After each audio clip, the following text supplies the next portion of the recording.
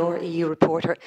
The new president of the European Court of Auditors has said that projects funded by EFSI may not have the risk of not adding value. Now, we found out last week that there is a €50 million loan to Bankia to help develop its digital services, which is a standard investment by any bank.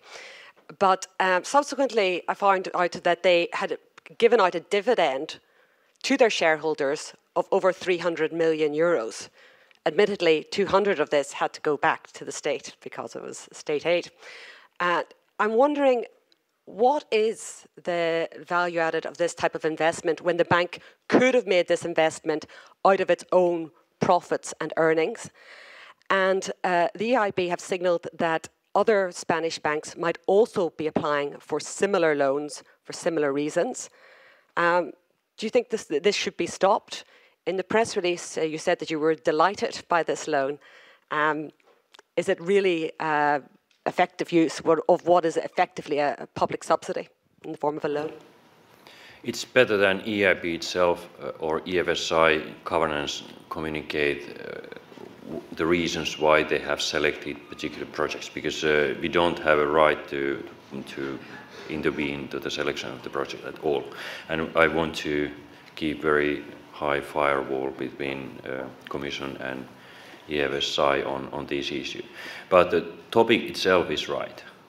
We have to make sure that when we extend EFSI and raise the firepower, that every single project falls under the category of special activities of EIB or falls under the category of added value. This is the reason why we have proposed that, for instance, highways or motorways cannot be financed anywhere else than in cohesion countries or between a cohesion country and some other country. Because according to our understanding, the highway in Germany does not represent a typical project which is higher risk, innovative project.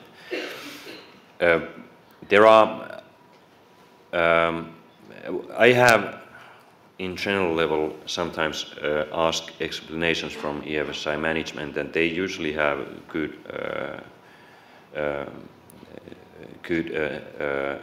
answers why they have selected something. But we just want to make sure that in the future the added value is really deeply rooted value in EFSI financing, because we don't want to interfere to the private sector market and distort the private sector market. The whole idea in EFSI is to crowd in private liquidity and not to distort the market.